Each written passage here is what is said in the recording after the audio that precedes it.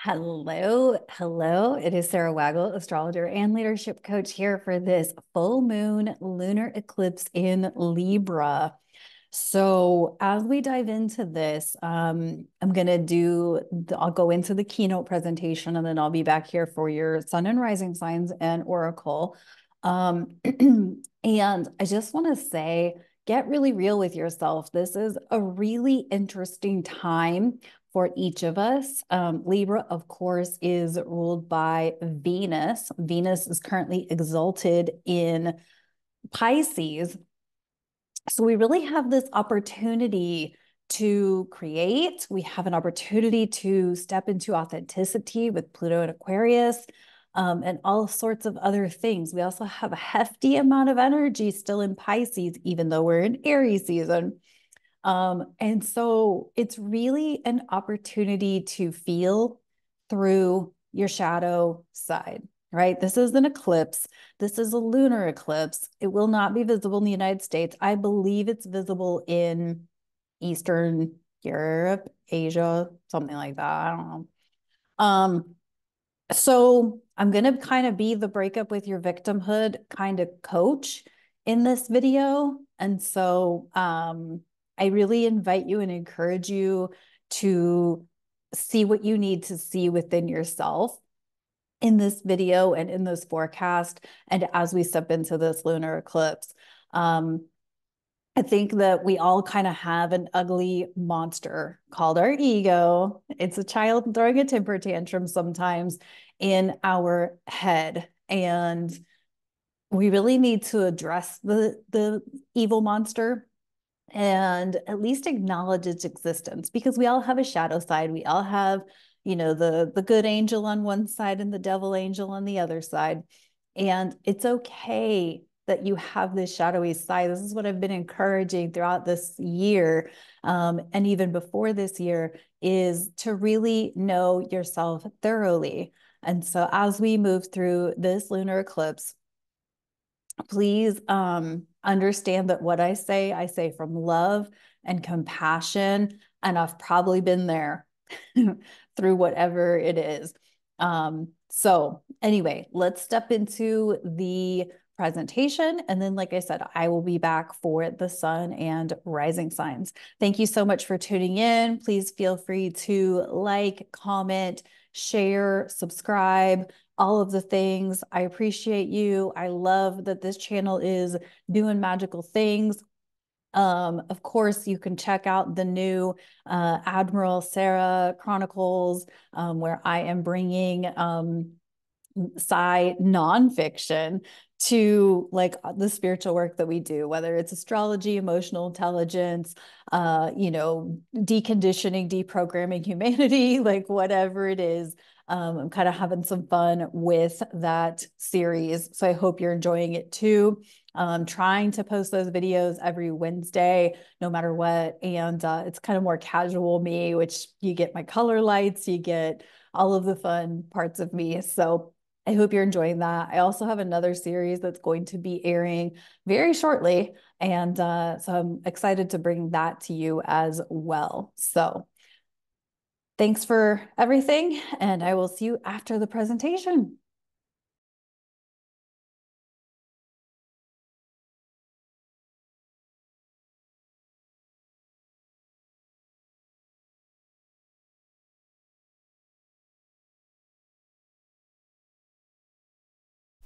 Welcome to this full moon lunar eclipse in Libra. This is going to peak on March 25th in the middle of the night, 2024. This is a penumbral lunar eclipse, and we'll get more into that in the presentation. But this being in Libra, we're obviously dealing with relationships. We are obviously dealing with balance. And the opposing sun in Aries is the I am component. So it's a lot about how we show up in relationships, whether that's with our job, with our partner, with our friends, with our colleagues, etc. So let's get into the presentation.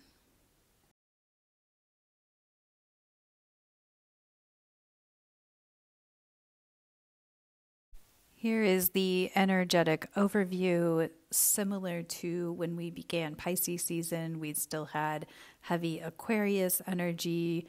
We enter this Aries season with a good amount of Piscean energy, indicative of the fact that there are major endings and major beginnings on the horizon. This full moon energy is confrontational.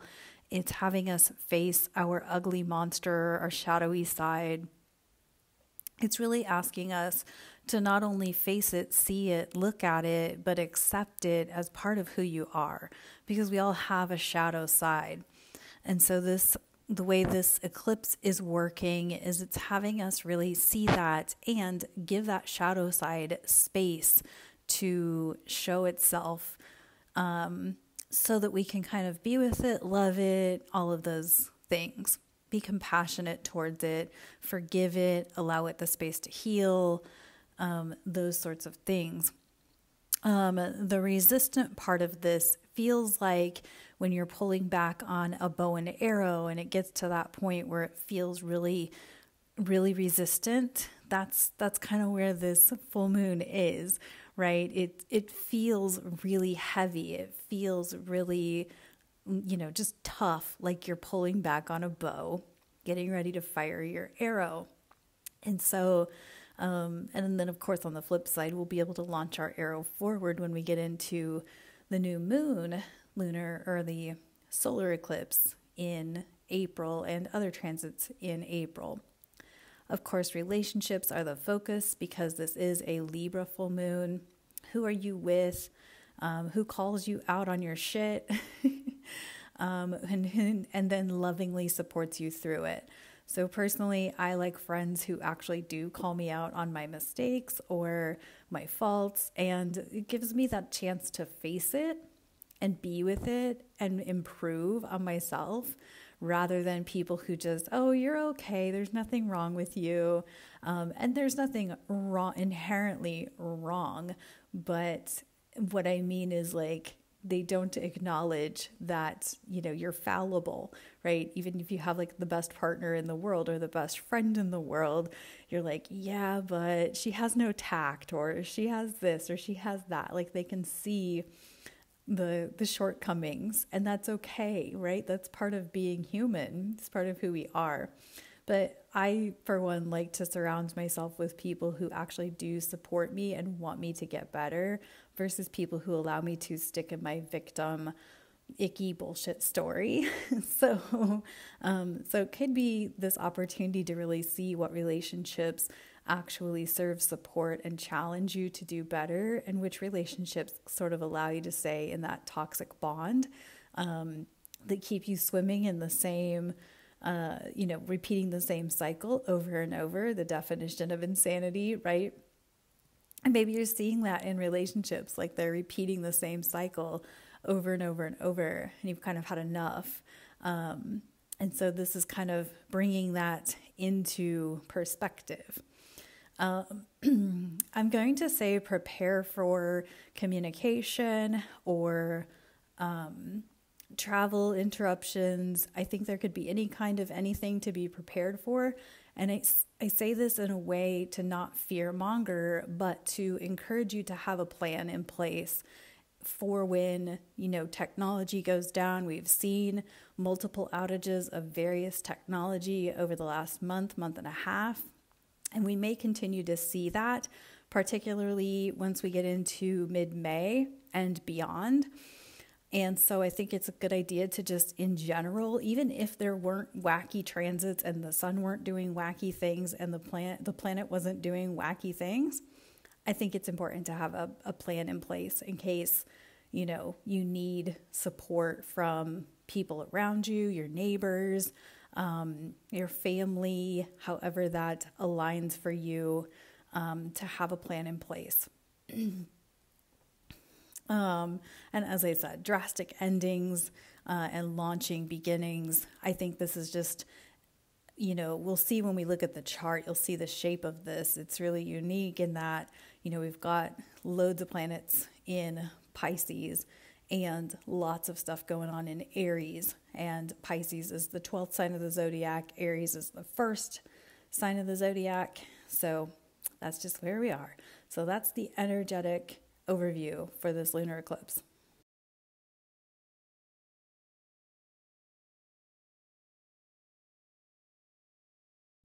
Okay, so let's take a look at some of the transits that we got coming up. April is a big, huge month, okay? You're gonna wanna be on your adaptability game. You're gonna wanna be on your flexibility game. You're gonna wanna go with the flow. You're gonna wanna have your spiritual practices, your meditation, journaling, grounding, feeling into your body, staying centered. You're gonna want to have those things on board in your routines, practicing, daily, weekly, all the things. Okay. So, of course, April 1st through the 25th, been talking about this for a while. Mercury retrograde, it's already in its pre-retrograde shadow, so we're already kind of feeling the effects of it.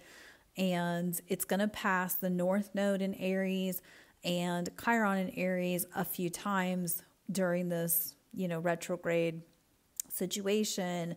So it's really going to kind of act like that messenger, sending you the message of where you're kind of being guided to go.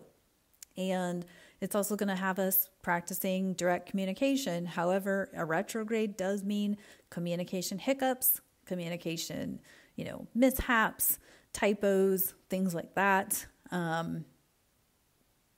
whatnot. This also could be like, because of the eclipses we got going on, and we got a lot of like old stuff coming up. Maybe this is an opportunity to forgive yourself for like, I don't know, texting while you're drunk or whatever. Like, just a thought.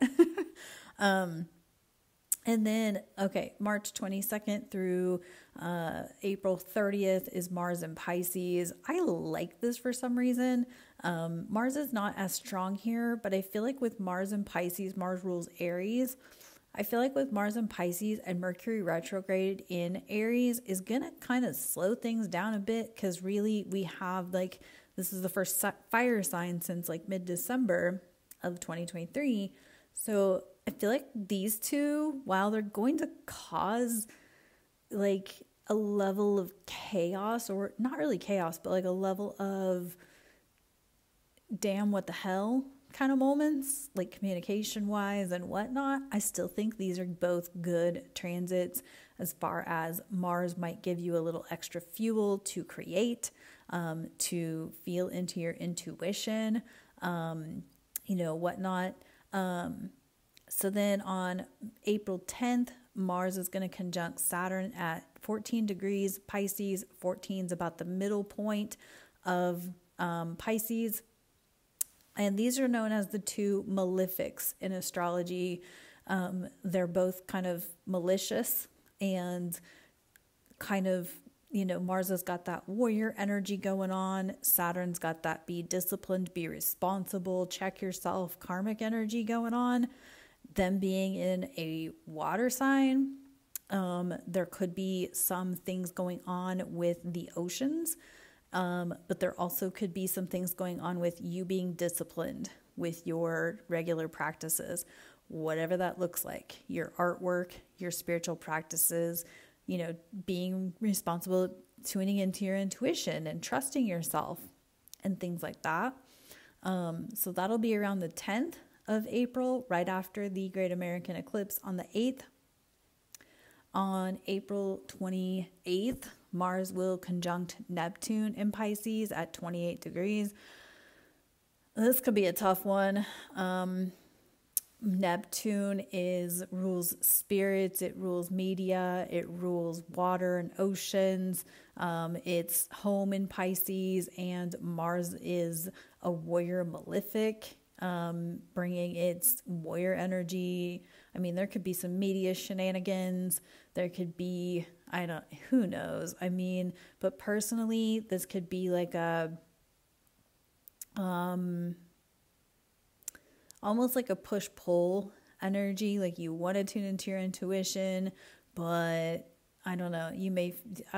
It kind of depends on how this shows up in your natal chart. how this one will present itself, but this is a notable transit. On April 3rd, Venus is going to conjunct Neptune at 28 degrees Pisces. This is a creative, artistic transit. It could be a fun trip, if you know what I mean.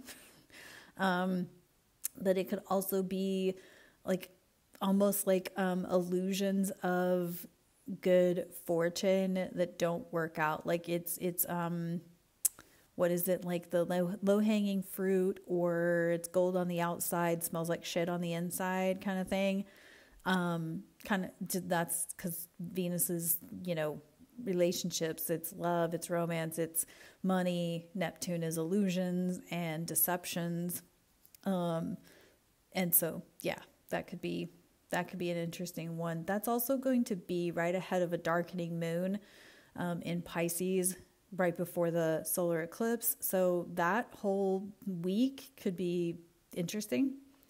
April 4th through the 29th, Venus will be in Aries. Venus in Aries is feisty. She knows what she wants, and she gonna say it. She gonna go after it. She gonna put on her Xeno warrior princess gear and go after it. So now we're going to have Venus in Aries, Mercury in Aries, along with the North Node, along with Chiron, along with the Sun. So, once we get Venus in there, that could be when people break up. That could be when people quit their job. That could be when people relocate. That could be when people choose, like, you know what, I want my freaking happiness, and this life I'm living is bullshit. And so, you could see some interesting abrupt changes in people's lives around the 4th through the 29th of April. 420, weed day. Smoke it if you got it. Jupiter conjunct Uranus in Taurus. This is a huge transit. This is Jupiter magnifies, it amplifies, it expands, whatnot. Get it out of your head that this is a Santa Claus planet. It's not. It rewards when you do the work, but it's not Santa Claus bringing you a present until you do your work. So it really does have a naughty and nice list. But Jupiter does amplify. It puts a magnifying glass on things. Conjunct Uranus. Uranus is Aquarius. It's disruptive. It's rebellious. It's also freedom. It's also, it can create chaos and create, potential injury if you're not being extra cautious. So, and then they're both in an earth sign. So could be some quakes, could be, who knows? And then I want to go back up here. It's happening between Mars conjunct Saturn and Mars conjunct Neptune in Pisces. And we've just had that solar eclipse on the 8th. This is kind of what makes April a big giant month of change, because this could be a seriously changed, disruptive, but it could be a good thing, right? Like if you've been waiting for an opportunity to plop into your lap and you've been doing the work to tell the universe this is what you want, like this April 20th could be the date, right? Or somewhere around there, right? Because we got to remember astrology works in, like waves. So it could be the energy leading up to, or the energy even after the fact. So that's the Jupiter-Uranus conjunction. We'll get more into this and we'll know more about maybe where this conjunction's gonna affect things after the eclipse, I feel like, and see what kind of comes surfacing after that eclipse on the 8th. May 3rd, Neptune moves to 29 degrees, the final degree of Pisces. He will not move into Aries this year. I think he dips his toes in next year in 2025. But anytime an outer planet gets into a final degree of a sign, it's significant. So it's kind of worth thinking about. And 29 degrees is the most mature degree of a sign. And so fun things can happen there.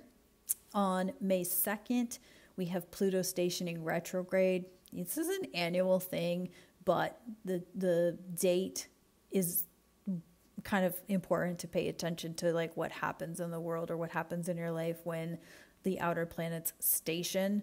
Besides Pluto stationing retrograde on May 2nd and Mercury having its retrograde from the 1st through the 25th, all planets remain direct until June 30th. So that's why things feel rapid fire. Now we're going to move into now we're in a fire sign that's just going to, rapid things up, speed things up even more. So anyway, that's the transits for now.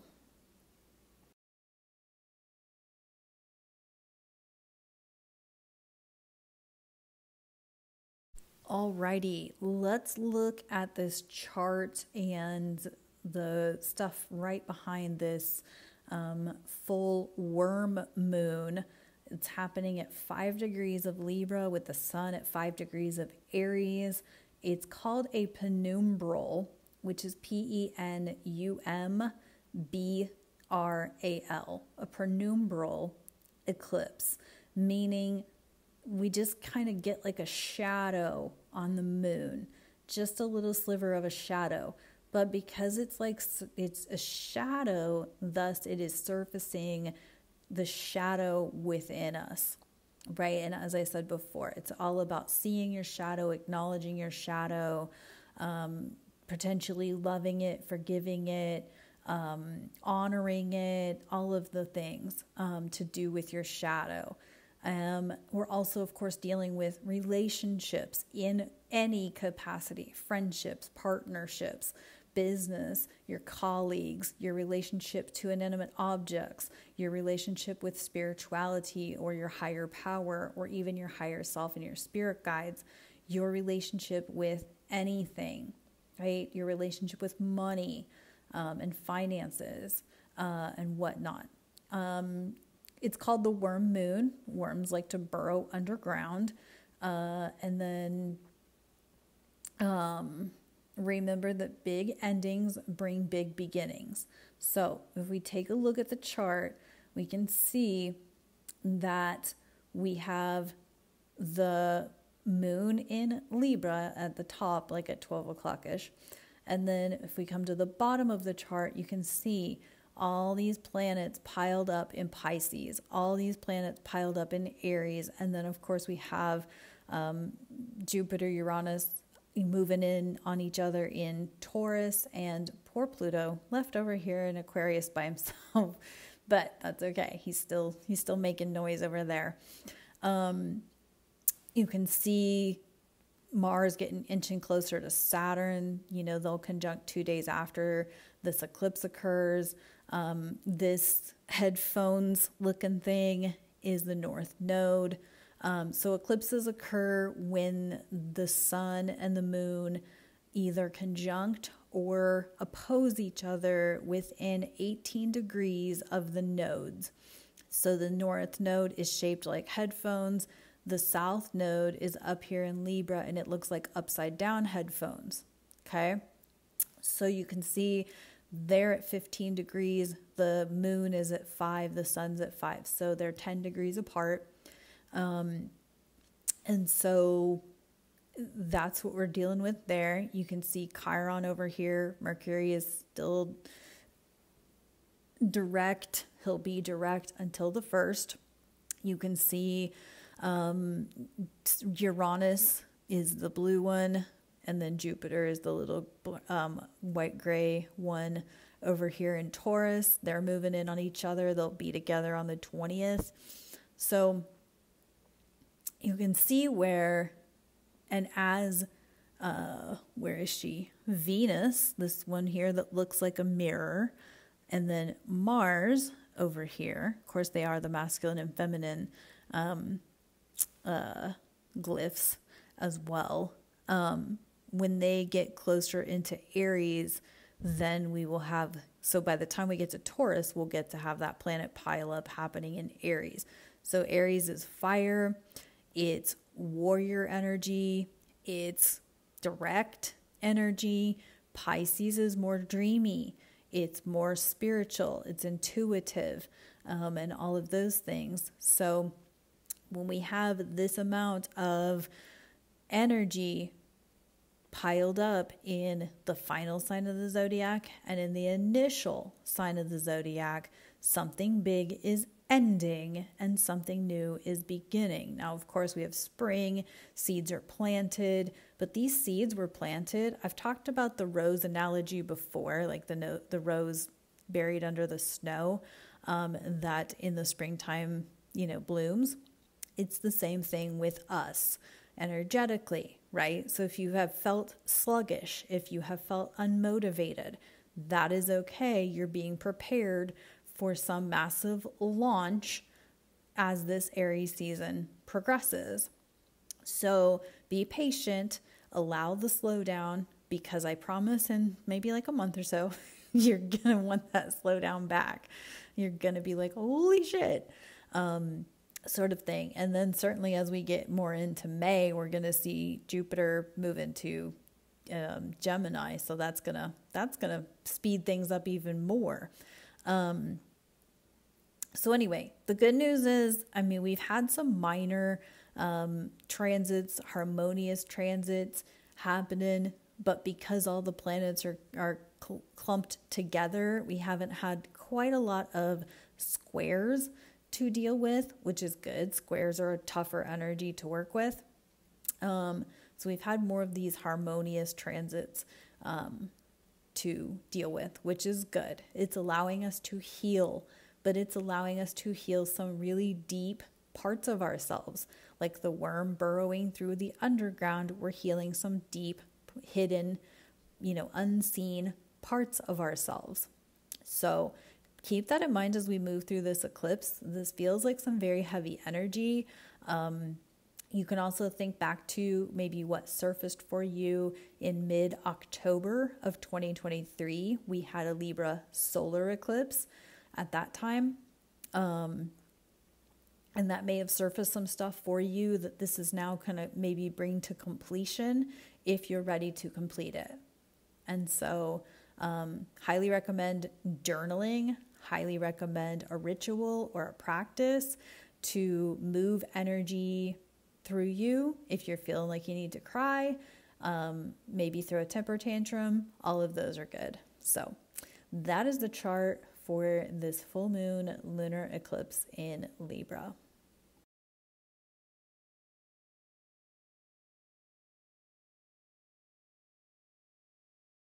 Alrighty, let's take a look at the lunations or the moon cycle for this next stretch of time.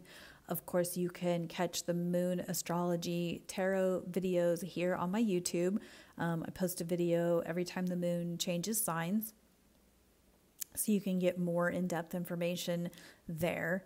So after this full moon on the 25th, we will then have the third quarter square moon at 12 degrees of Capricorn. That's also the same date that Mercury stations retrograde.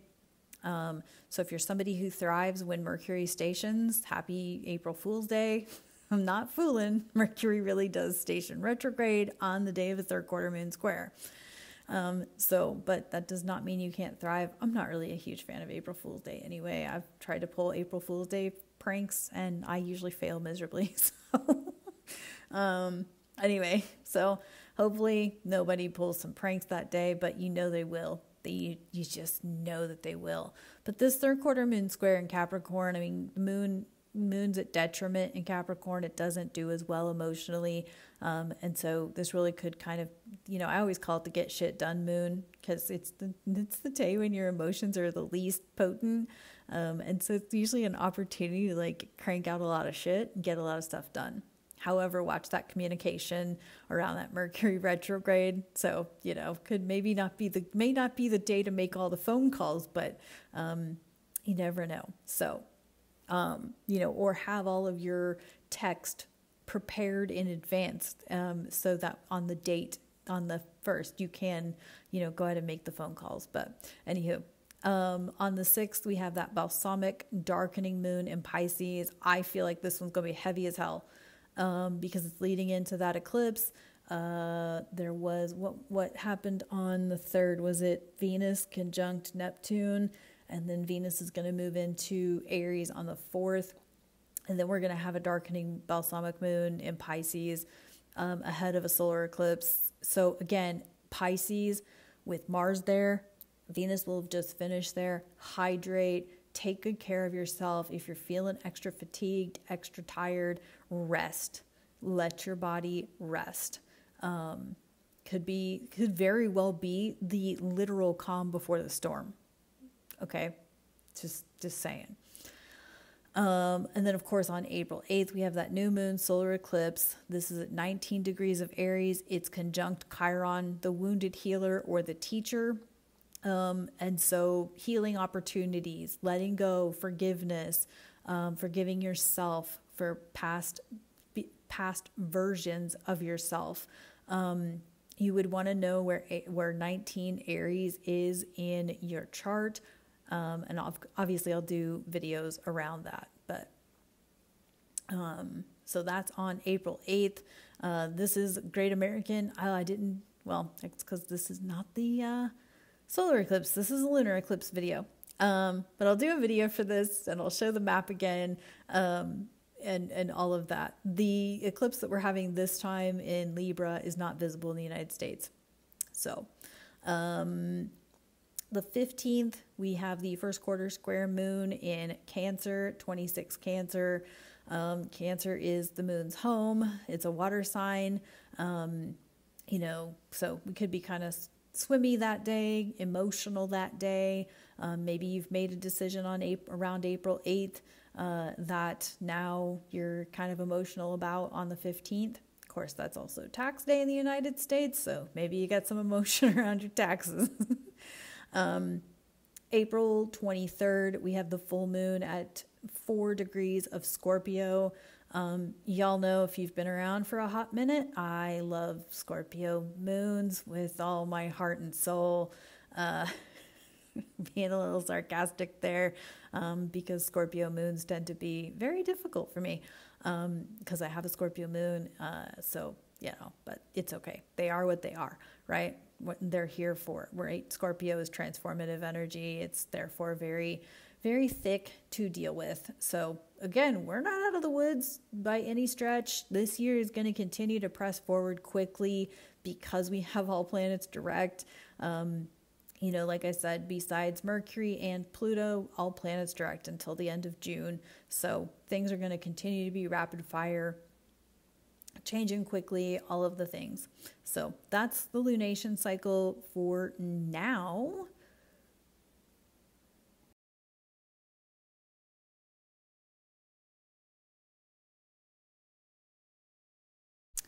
All right, and my announcements and gratitudes, of course. Hopefully you guys have been able to catch the Admiral Sarah Chronicles, which is my new video series where I am just shooting the shit about science, nonfiction, and astrology, emotional intelligence, humanity, deconditioning, all of the things. I'm just picking random episodes. Actually, I have a list, but I'm picking them at random. From currently Star Trek, various series of Star Trek, Next Gen and Voyager, which happen to be my two favorites. I do plan on going down some other genre, or I should say like universe rabbit holes, which is why the title changed to Admiral Sarah Chronicles, because if it was Trekkie astrology, then I'd just be able to do Trek. But I really want to do Transformers and some other fun stuff. So if you're into sci-fi or science nonfiction or science faction, however you'd like to look at that, basically it's my whole idea that science fiction is actually science nonfiction. And so I decided to do a video series about it. Why not? Because it's my YouTube channel. I like to have fun.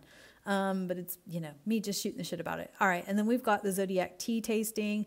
I basically found a whole bunch of Zodiac teas on a couple different online shops, bought them, gonna do videos about them. So we'll of course do an Aries tea video. So be on the lookout for that. As of this recording, I have the Aries tea from one company. I am waiting for the shipment for the tea from the other company, but hopefully by Taurus season, I will have everything worked out. And if I do 2 separate videos per season, that's okay too. This one I will be doing on both YouTube, Instagram, TikTok, all of the things. I am over on TikTok. I have been feeling through how to do TikToking, what I want to do with it and whatnot. And so I just keep maxing out on time and space to get, do the video editing and things like that. But I am over there if you want to follow me there. But the Zodiac Tea videos will be here on YouTube, will be on all the other platforms as well. So hopefully those are some fun, lighten the weight of this craziness that we live in kind of content. Just me having a little playful fun. But still talking about emotional intelligence and astrology and transformation work and deconditioning and deprogramming humanity. And that's just, this is the shit for me. Of course, you can book a reading with me. If you want to contact me directly, that's fine. If you've got the means to do so, most of you probably don't. But I do offer basic personal readings. Have been doing some eclipse readings. So if you're interested in that, drop me a comment and let me know if you're interested in eclipse readings. We can make that happen. You can, of course, in the links below, you can listen to my guest appearance on the Hearts Unleashed podcast with Abigail Gazda, where I talk about breaking up with your victimhood. Honestly, that's the way out of this mess of the world we're living in, is to don't be a victim to it. Don't be a victim to it. Pull up your bootstraps, do your own shit, have fun doing it, love it, have your passions going, because that's how we get out of this crap, is we stop being a victim to the crap, because it is crap, right? Anyway. You can, of course, join me over on the Awakening Spirit Collective. I do offer zodiac season overviews over there. I'm also able to kind of dive in a little deeper, because it's not, I don't have the risk of flagging and censorship and all that crap. So if you really want to decondition and deprogram, you can go join us over there. It's me and a whole bunch of other soul partners, spiritual practitioners, Reiki workers, ascension coaches, support people, and whatnot. But I offer zodiac season overviews, and I have been doing some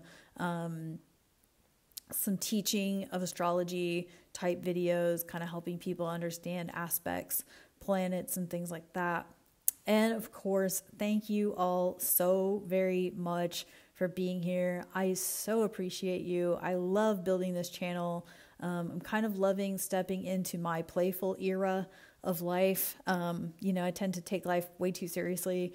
And so that, stepping into doing more of the sci-fi stuff, the tea stuff, the artistic stuff, just having some creative fun, doing what I do, because we're in crazy ass times. No joke, no doubt. Things are crazy. It's okay. We're here for the ride. Right? We signed up for this human journey, but we are here, and I appreciate you for being here on my channel, and just having fun, hanging out with me. And I love getting a random text like, "Hey, I saw your video," and blah, blah, blah, blah, blah, but also feel free to drop a comment. It does help the algorithm.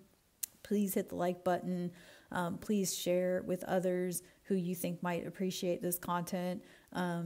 Whatnot. Maybe some other Trekkies out there that would love to hear me talk about Trek and how it relates to astrology and all of the things. So anyway, thank you so much. And let's move on to your sun signs. And yeah.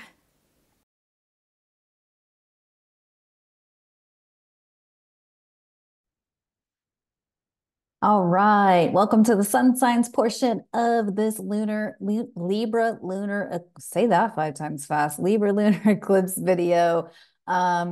Let's just dive right in with Aries. Aries, this lunar eclipse in Libra is happening in your 7th house of relationships. Now, while we are in Aries season and this eclipse is happening in Libra, there's a concentrated amount of energy in Pisces, which is your 12th house. So there's a lot here around relationships, but there's also a lot here around like karmic endings, spirituality, that sort of thing. So you could be like experiencing relationships that were like maybe a karmic lesson that's ending. There could also be your relationship with your spirituality being heightened or wanting to express itself a bit more, or you wanting to be more spiritual. There's also a part of this that could be about hidden enemies, like who you're in relationship with. It's that, keep your friends closer, your enemies close, your friends close, your enemies closer. And so you may have some people in your world who maybe, you thought were friends, but they're actually your enemies. I do want to say though that like heading into April, I feel like for Aries, like with the Mercury retrograde, and the solar eclipse that we're going to have on April 8th, I feel like this is a moment in time to really take your time, because Aries, you can be a little bit like, quick on the trigger. And you may want to be conscious or cautious of doing so, just to like not, make a decision too hastily, too rambunctiously that you end up not liking it on the other side of the Mercury retrograde, which doesn't end until the end of April. However, this is a lunar eclipse to really focus on relationships, who's in your corner, who's not in your corner, who's really showing up for you in the way that you need them to or want them to. We got the Believe in Your Own Magic deck for this lunar eclipse, and you got Feast, which is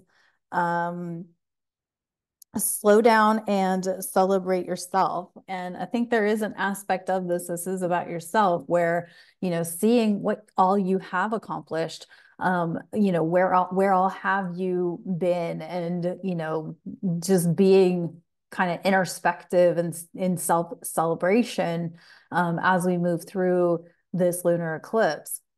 So yeah, I think it's a really exciting time for Aries, but it is going to be a lot of energy, because what's in Pisces will eventually move into Aries.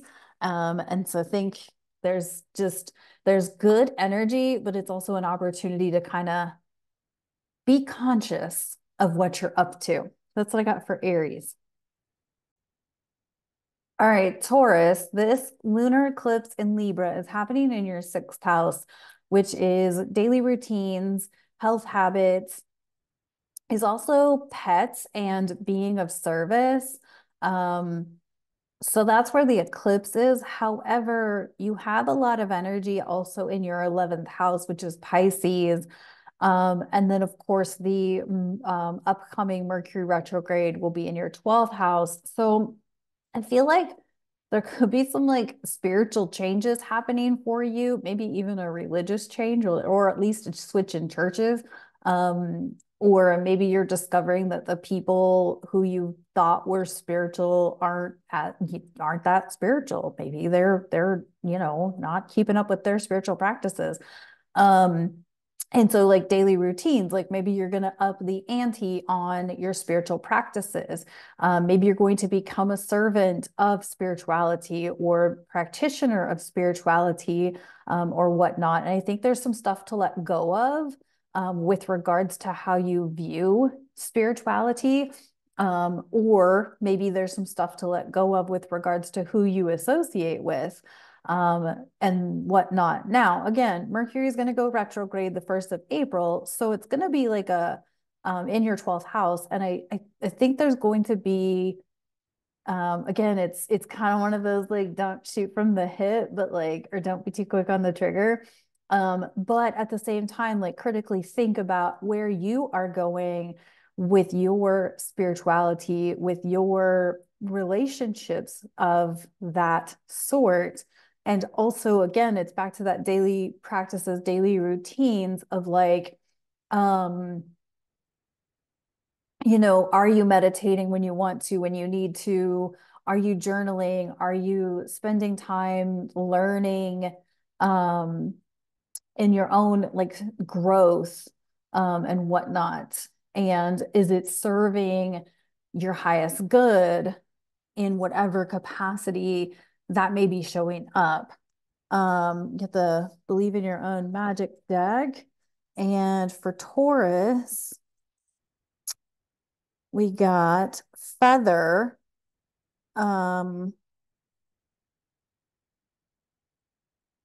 Think first before you judge. Oh, yeah, I like this because it's kind of like um maybe you feel like you're a bit caught between two worlds, religion versus spirituality, since we're talking about Pisces in the 11th house, and Mercury retrograde in your 12th house, and maybe even the whole being of service part with the eclipse being in your 6th house. Um, I think like, you could be caught between um, who's right and who's wrong. Um, and Libra is about justice. And so maybe it's like not your responsibility to be judge and jury of any one group or person or whatever, but bringing that Tauran um, earth to the mix, and actually like maybe even, I don't know, why am I thinking like being like the balance between two groups or something? Like, is there some sort of like mediation between something, if indeed you're choosing between, or maybe you don't want to choose between, you just want to be with both groups, and that's completely fine too, I think. I mean, there you go. So yeah, that's really interesting for Taurus. Gemini, sun and rising. This lunar eclipse in Libra is happening in your fifth house, which is creativity, it's childlike playfulness, could be inner child wounds, and those sorts of things. The bulk of the energy is in Pisces, which is your 10th house of career, also public achievement. And then, of course, the upcoming Mercury retrograde will be in your 11th house of groups, communities, and technology. And I think a combination of all of those is sort of indicative of being creative, maybe being a little playful, certainly something to the effect of your long-term career goals. Maybe you haven't been like creative enough in your work and you want to be more creative, more playful. And so maybe there's something to be released or seen about like not judging your own creativity and embracing that while your creativity may be a bit messy or a bit dirty, not dirty in like the, well, that could go a few ways. Maybe it is. I'm just going to leave it. Um, but that it's okay and that it's fun, and as long and for if it's fun for you, then maybe it's time to like embrace that a little bit, and be with that. As far as like Mercury retrograde in your 11th house, I feel like that could be about like maybe you're reestablishing your feel for technology, maybe even social media, could be a part of that. And that could lead to a whole new career. Maybe you are switching from an in-person job to a virtual job or a side hustle, that allows you to express your creativity a bit more because your day job or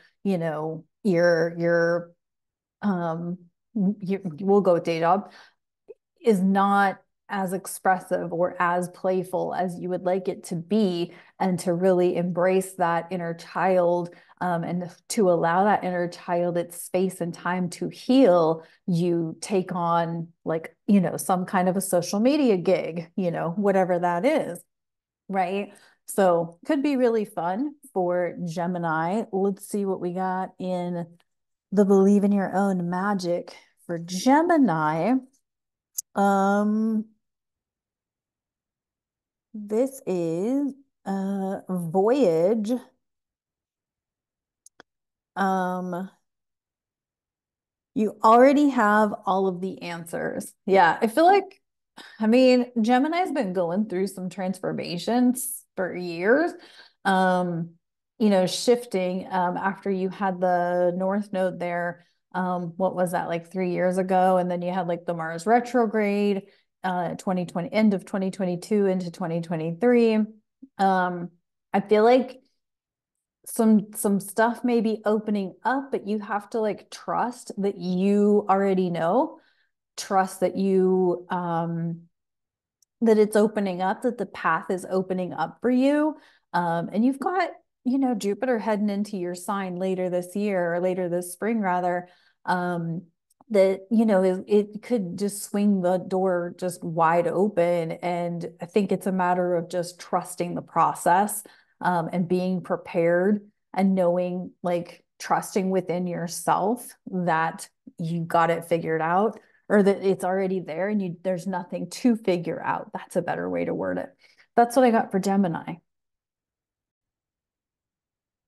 All right, Cancer. Cancer, this full moon lunar eclipse in Libra is happening in your fourth house, which is a Cancerian house. It's emotional intelligence, home foundation, maternal things. However, the bulk of the energy is in your ninth house, which is long distance travel, broadening your education, broadening your horizons. Whatnot. And then, of course, the upcoming Mercury retrograde is going to be in your 10th house, which is career and public achievement. Our Cancer is about to move.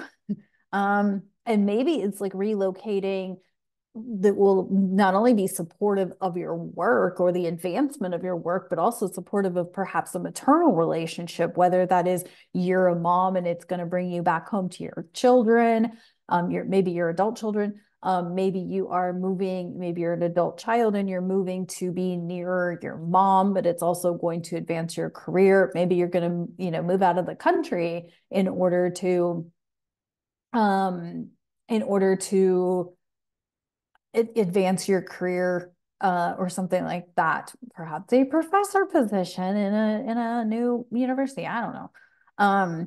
And so I feel like with this, it's like having that foundation. Something's loose about it. Something is out of balance about it. And it's something that you've got to make a change to in order to, or release something around your foundation, your home life, your emotional intelligence, in order to advance your career, or in order to take on the new education venture, however that's showing up for you. Still could be long distance travel. Who knows? Maybe some Cancers are going to cross the pond. And you got the lighthouse, which is, don't doubt your worth. Oh, hell yeah. If you're questioning this, or you're wondering if this is, I say take the damn chance. It's 2024. We've all been through some crazy in the last like 4 or 5 years. Like, take the damn chance, Cancers. If you really want to establish yourself and really broaden yourself and reach those next level horizons, like, I really feel like that's what this could be for you, is like this opportunity is present, and, you know, take the damn leap. Take the damn leap. Um, so yeah, that's what I got for Cancer. All right, Leo, this lunar eclipse in Libra is happening in your third house. This is about communication. This is about siblings potentially, or at least, like close people in your world. Of course, it's relationships. Maybe it's your relationship to how you communicate. Of course, the bulk of the energy in Pisces is your eighth house.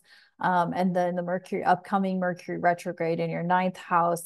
So it's kind of like a rethink how you, because Mercury retrograde is going to encourage us to kind of critically think. So if that's in your ninth house, of long distance travel and broadening your horizons. And then the third house, maybe it's like, rethinking how you communicate with your siblings, rethinking traveling somewhere, but also that Pisces in the 8th house could be very intuitive. It could be very like transformative.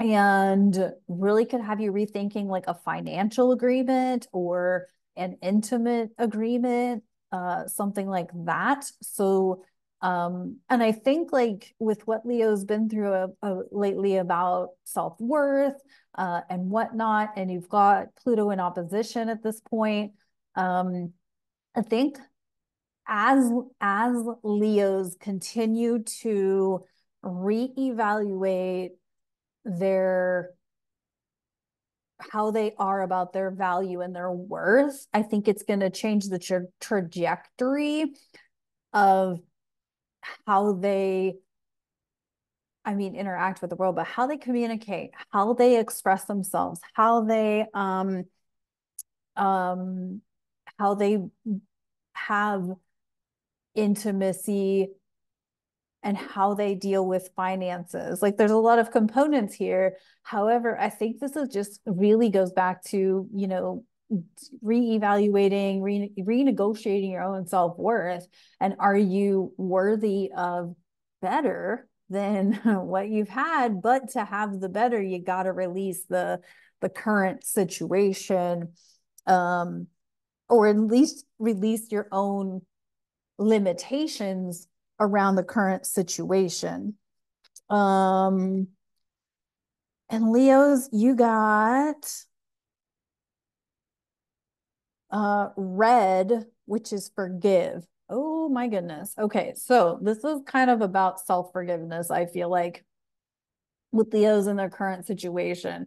I feel like this is really encouraging you to forgive yourself for what you have done, you know, forgive yourself for whatever it is that you've maybe put yourself through. Perhaps you, you know, led a pretty self-destructive life at some point, or, you know, in whatever capacity. That doesn't have to mean a drug or an alcohol situation. Maybe you were self-destructive in, you know, eating, not exercising, just simply not taking care of yourself in whatever pattern that showed up. And I think there's a level of self-forgiveness that's going to, when you let that go, when you forgive yourself and comfort that part of your inner child or that part of your wounded self, you can step into this next level of self-worth that's available for you with that the not only the Piscean energies, but with the Pluto opposition energies. So that's what I got for Leo. All right, Virgo. Virgo, this full moon lunar eclipse in Libra is happening in your second house, which is self-worth, value, finances, and whatnot. However, your big bulk of energy is in your opposing seventh house of Pisces. So it's all about relationships. It's all about who you're associating with. And to boot, you've got Mercury about to go retrograde in your eighth house, which is intimate relationships, financial relationships, whatnot. So there's a hefty influence here of who you're in relationship with, whether it's a, you know, friendship, partnership, intimate lover, or who you're in financial partnership with. So maybe a business partner, or an investor or something like that. Or maybe we're dealing with an inheritance here too, with that eighth house. And so it's kind of like a, your worth and your value according to you in relationships in whatever capacity that means for you. Are your relationships giving you the giving you the ass kicking that you need to be disciplined to do with life what you want to do with it? Virgos, you got a tough road because you got Saturn and Neptune in opposition in Pisces. And so, you know, we all are kind of going through this being disciplined with Saturn and Pisces, but you are the unique one because you've got a sun or rising, maybe you've got a Saturn opposition, maybe you've got a North Node opposition to this Piscean energy. And so it's really kind of like you got to show up and be the disciplined one to, quietly kiss some people goodbye or quietly embrace the worth of yourself. But there's also like a part that's, seeing that, even if you have shortcomings, and by your definition, because we all know you're critical and probably more critical of yourself than anyone else. But can you be okay with whatever that is for you? And yet love that part of you. And then therefore give better love to those around you. What's the saying? One can only love others to the capacity that they can love themselves. So if you're struggling with other people in relationships, it's a matter of looking at yourself and seeing where that self-love and that value and that self-worth lies for yourself. So that's a pretty deep one for Virgo, but Virgos are going through it. Like I have all kinds of sympathy for Virgo to have Saturn in opposition. Um, that's a tough little road. And you're in that for the next till like 2026, early 2026. So it ain't gonna get easier, unfortunately. So it's a matter of staying disciplined in the flux of all of it.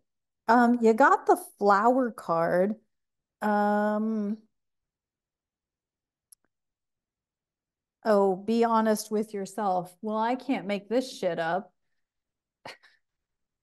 So think about a flower. I don't even know what flower is on here. Let me see.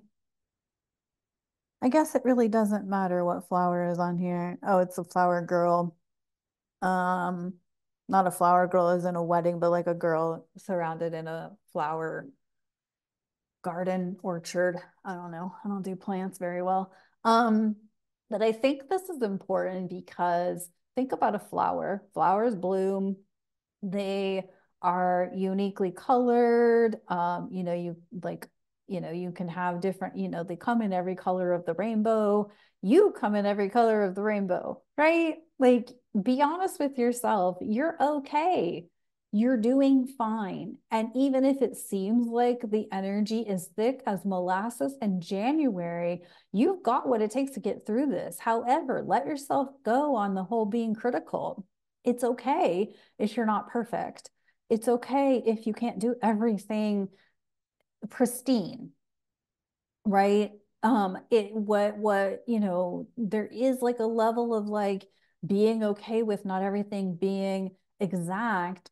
However, being able to at least execute projects or being disciplined enough to get through your goals and whatnot. So you got Mercury going retrograde in your what did I say? Eighth house. Yeah, so renegotiations there. Okay, so I already covered that. All right, so that's what I got for Virgo. All right, Libra. Libra, this full moon, lunar eclipse in Libra is in your first house. This is all about you, how you are in relationships, how you are to yourself. Really, it's about yourself. Um, It's really about how you treat yourself, how you interact with yourself. What part of yourself are you unwilling to see? What part of yourself are you unwilling to acknowledge? But also, keep in mind that the bulk of the energy is in your sixth house, Pisces. And that's daily routines, that's health habits and whatnot. And I kind of wonder like what part of Librans sacrifice themselves or like let themselves go to, for friendships, for relationships, for whatever. And then of course you're going to have this upcoming Mercury retrograde in your seventh house, which is partnerships, relationships.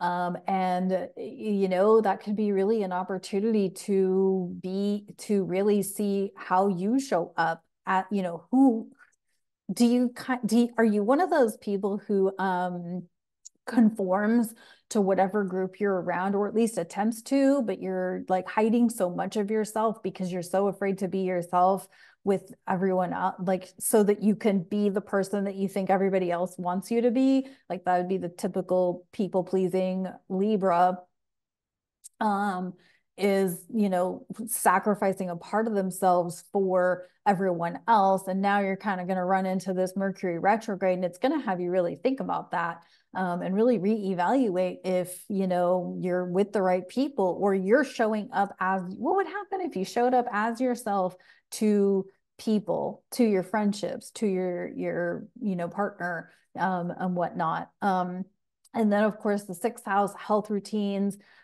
work habits. Oh, I think I said that backwards, but it doesn't matter. It's the same words synonymously. But it's also like being of service, and, you know, who or what are you serving, maybe even to yourself. And also, of course, time management is a part of this with Libra, or with this Piscean energy. And it really could be like a critical time for you to reflect on your routine. Do you have one? Are you able to maintain one? And are you able to maintain it even when, you know, Joe Schmo calls and wants you to go out partying, but you got to work out the next day and you don't want to feel like shit? You know, or, you know, are you willing to maintain the routines for yourself because you know that's within your best interest? Or do you sacrifice your own routines for other people? This could be a really interesting lunar eclipse for a lot of Librans, because they kind of have to see this dark, icky side of them, and Librans usually like to see the beauty in everything, but they kind of got to face the shadow part of themselves. Y'all got the tree, um, and this is let them go. Yeah. So it's like kind of like what I said about like, are you afraid to show the shadow side or the not so beautiful part of yourself to people because you're afraid of like them leaving? And it's okay. Like let them go. Let them go. And you know, and if this is not something that you wanted, if you don't want people to go, like maybe it's a, you know, clearing some of that shadow, and healing those parts of you, you know, to be in that better space. But yeah, I think if people are letting go, it's creating space for new people to come in that can be with the every authentic part of you, every dark side of you, every pretty side of you, all of the things. So, um, yeah, so that's what I got for Libra.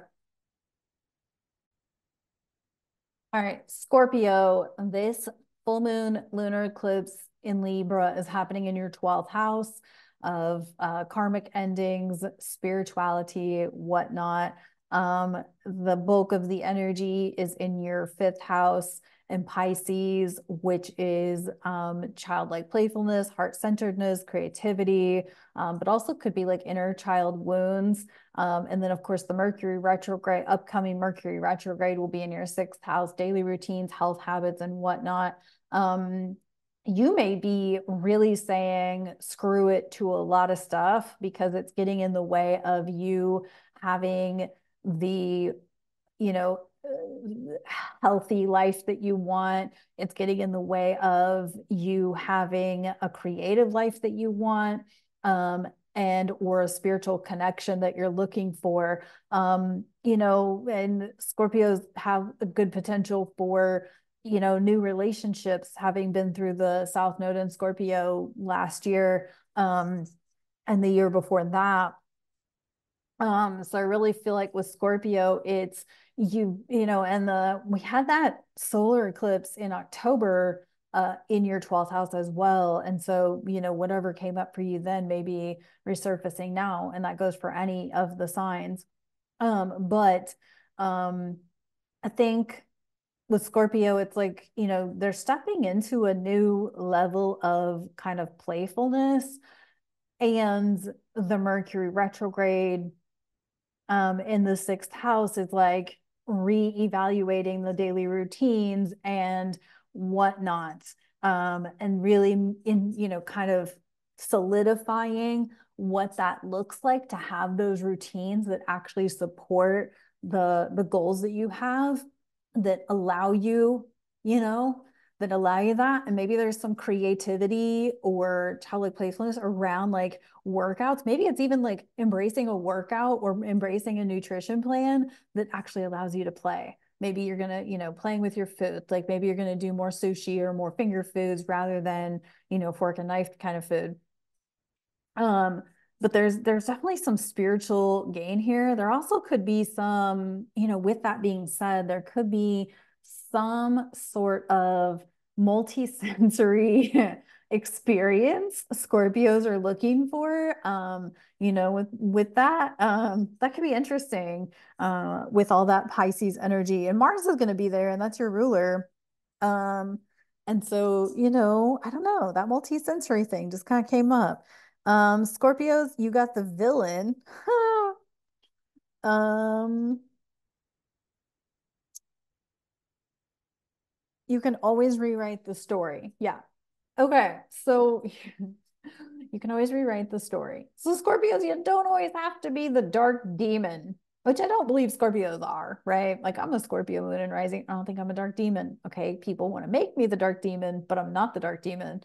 Um, but I do think this is like you can rewrite the story. You get to choose how it goes all the time, right? You get to wake up every day, make choices, to move your life in a different direction. And I think like, there could be like you letting go of a commitment because it doesn't align with you fulfilling other things that you want to be doing, right? Maybe it's a tough decision that you've got to let go of, but you've got to like be able, be willing to let that go, right? In order to, get fit, in order to eat healthy, in order to go get your nails done or your hair done, or, do the feel good things, but also like the deep, healthy things, right? Whatever that looks like for you.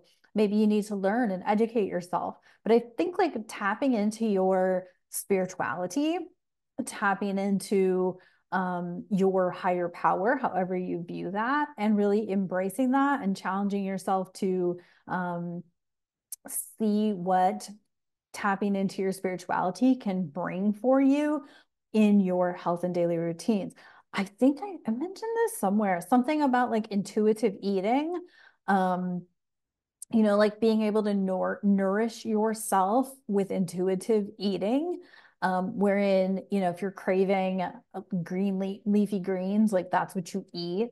If you're craving fruit or berries, like that's what you eat because your body wants it. And like, I don't know, maybe there is something about like, Scorpios are highly intuitive anyway, and they feel things in their body anyway. But I think with this full moon, it's definitely, if we're rewriting the story, maybe it's that opportunity for Scorpios to really dig into what their body is actually feeling when it's feeling it and responding accordingly. This could be good for some Scorpios. Okay. Sagittarius, this full moon lunar eclipse is happening in your 11th house. Of course, the bulk of the energy in Pisces is in your 4th house of foundation, family, foundation, maternal things, and emotional intelligence. And Mercury, the upcoming Mercury retrograde will be in your 5th house. So some interesting dynamic here around your relationship with groups, communities, technology. Of course, Pluto in retrograde. Pluto in Aquarius would be your third house. And there could be some creative things that you're like re-evaluating with that 5th house Mercury retrograde. But there's also like a um embracing groups and communities, how you associate with them. Um,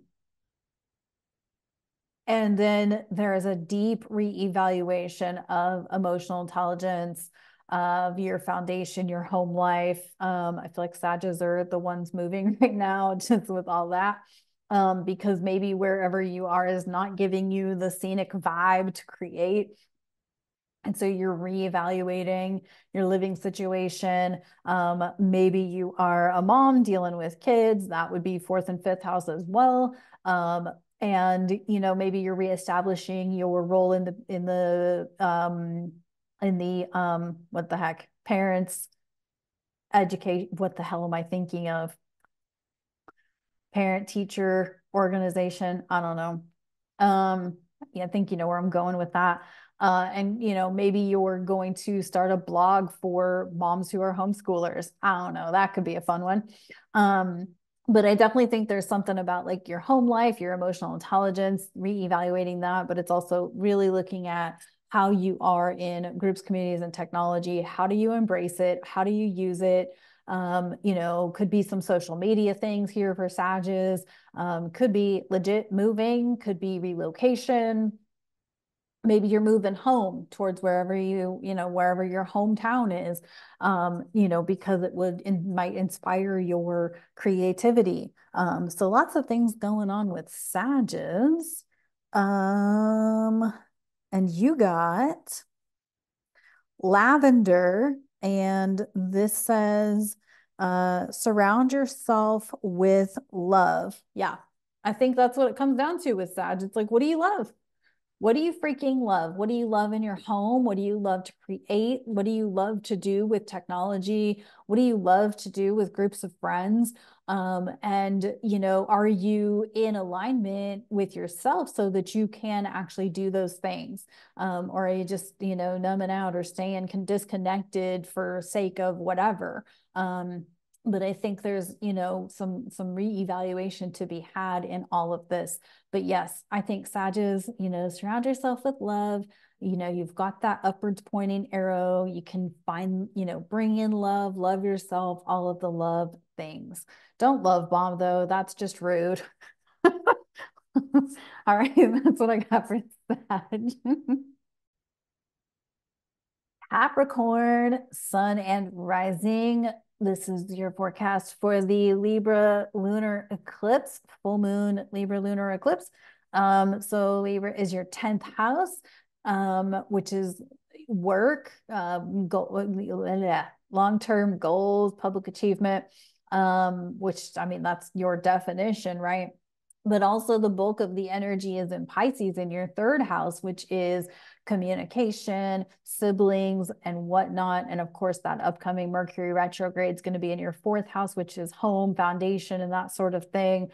And I think this is like finding balance in your work and finding relationships in your work. And communicating, learning to communicate what you need, maybe even from your job. But also, I feel like there could be some reevaluation of your home life situation or your foundation situation, excuse me, maybe even emotional intelligence. Um, Learning how to be with your emotions. You're kind of an earth sign, and the moon is at detriment in Capricorn. So you aren't typically the most emotional. However, I think there is like an opportunity to process your emotions, maybe how you feel about your job or your work or your long-term goals. And maybe it's like a reevaluation of your long-term goals. And so, you know, there's definitely something there. Because of course, you know, you're going to be balancing that home and work situation. Um, and for Capricorn, we got the throne. Well, you know, they can consider themselves the king of the mountain. um, your potential is your potential is endless. Well, yeah, of course it is. Of course it is. Of course it is. But also, I think like honoring your potential, honoring that you do indeed have potential. Maybe this is a readjustment or realignment of your confidence, without being arrogant, without being like self-righteous. Maybe this is just like reestablishing, or like I said, realigning your confidence and your ability to achieve the things you want to achieve. And you know, really communicating that spiritually, communicating that with your higher power, with your spirit, with spirit guides, and whatnot, with all of that third house Piscean energy that we got going on. You know, that could be it for Capricorn. So that's what I got there.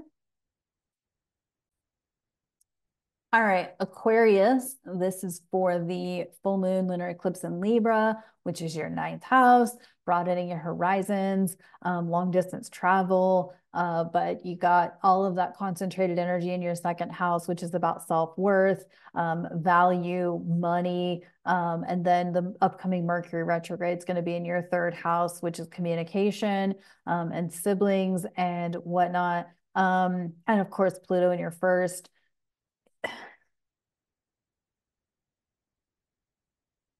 This is a checkpoint for Aquarians because I know I've mentioned this on multiple forecasts recently, but Aquarians are really stepping into a brand new era of how they um, present themselves to the world. And this could mean like, relocation, but I really think it's more about traveling and or broadening your horizons, education and those sorts of things, like reevaluating your education, reevaluating how you're growing. But I think like because this is such a new era for Aquarians, um, it's who will support you, including yourself, in going further. Um, and creating the income, Pisces being your second house, creating the income to go there. Um, Writing, I mean, Mercury retrograde in your third house could be about writing, and maybe this will slow things down enough for you to write whatever it is you need to write, whether that's short stories or posts or novel or whatever. And maybe some Aquarius is going to write the next amazing novel, or like universe, as in like what I mean by universe, like Game of Song of Ice and Fire was a universe. Stephen King has his own universe. You know what I mean? That's what I mean by universe. Like you're going to create this whole like scene of, or village of characters, and whatnot. And maybe this Mercury retrograde slowdown in Aries is actually going to pump in all of that creativity to bring that about for you to write that. And that would definitely broaden you, right? Like if you're not going to long distance travel particularly, but maybe you're going to like travel in your mind to another place of all of the, aliens, all of the species from the Delta Quadrant. I don't know. Or maybe it's like you're gonna create the next comic book thing or something like that. But I think like it's a matter of creating the income, having the knowing within yourself that you are worthy, Aquarius, of having the dream, having the fun, having the travel, having all of the things that you want to have. And you got the queen. Um, you deserve sugar. You deserve sugar, not salt. Yeah.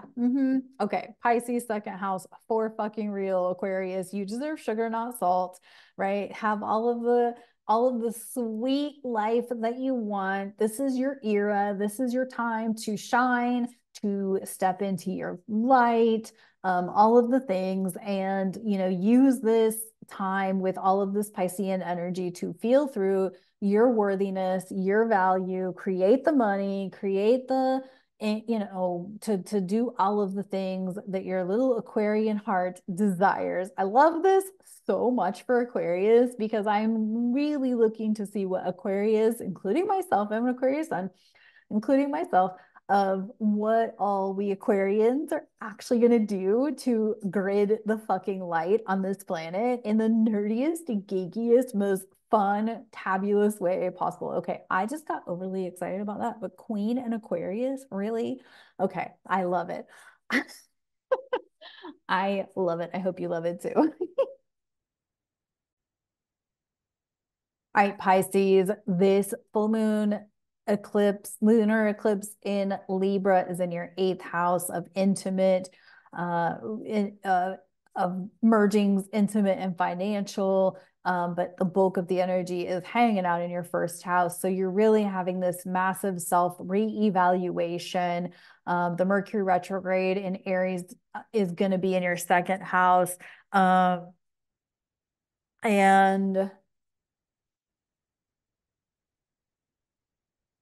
I mean, y'all could be on the struggle bus for all I know out there. You could be on the struggle bus, Saturn in your first house, really having you reevaluate yourself. Yeah, we have, you know, Mars will be here. I'm trying to think if Venus is in Pisces yet. I can't remember off the top of my head. I think so, but either way, she's gonna be there soon, regardless. Um, yeah, I think she is because the Mars or the Venus Saturn conjunction. Okay, yeah, my bad. So you know, and then Neptune there. So this eclipse is really having you really feel through that intimate financial situation, potentially with yourself. And then the Mercury retrograde in your second house. Yeah, you could be questioning your worth and your value, your ability to make money, your ability to invest, your ability to have intimate relationships. And maybe this is just kind of like a personal inner transformation where you are able to embrace your maybe darker side, your more illusory side, your more delusion side, and be okay with that, you know, shadowy part of yourself that's maybe not so clear-minded some of the time, and that's okay. And then acknowledge that partnerships or intimate relationships would need to accept that part of you. So you got the princess. She's the Pisces princess. Um, you can be your own knight. And I say this all the freaking time because I'm a single chick. That you can be your own knight in shining armor, that you don't need anybody. And maybe that's it for Pisces. Like maybe Pisces has been like desperately seeking a knight, but now they're like, no, I'm just gonna take on the battle myself and do it that way. And who knows? But I mean, since I do have it that each of us is you know, gets a partner in this life, I feel like there is a part of you that like needs to or wants to show your darker side and make sure that your partner, you know, whether it's your intimate partner or your business partner, like understands that there's this darker side of you. And maybe the darker side of you is the knight, like the masculine, feminine, the princess being the feminine, obviously. But then there's like the knight that's like ready to fucking go to war. You know, swords ready, right? That's what I got for Pisces. That was kind of funny. Okay. All right. Thank you all so much for tuning in to this Libra lunar eclipse video and all of the things. I really appreciate your support on my channel. Please feel free to drop me a comment. Please feel free to like and share and all of the things. It really does help when you do just even click the like and let me and let YouTube know how much you love it. You know, I hope you've been enjoying the Admiral Sarah Chronicles. If you haven't yet checked that out, head on over to my channel and check out the Admiral Sarah Chronicles.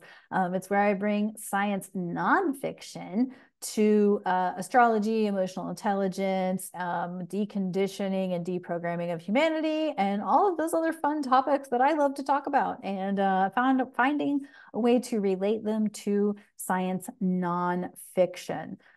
So basically it's science fiction, but I think science fiction is science nonfiction. How very Aquarius Scorpio of me, I know, but it's fun and I'm enjoying it, and I hope you are too. I'm sending you a ton of love. This is some thick ass energy, but you know, there's ways through it. And honestly, we're doing something right if they're fear mongering us the way that they are. Okay, keep that in mind. I'll talk to you on the next video. Thanks for tuning in. Bye-bye.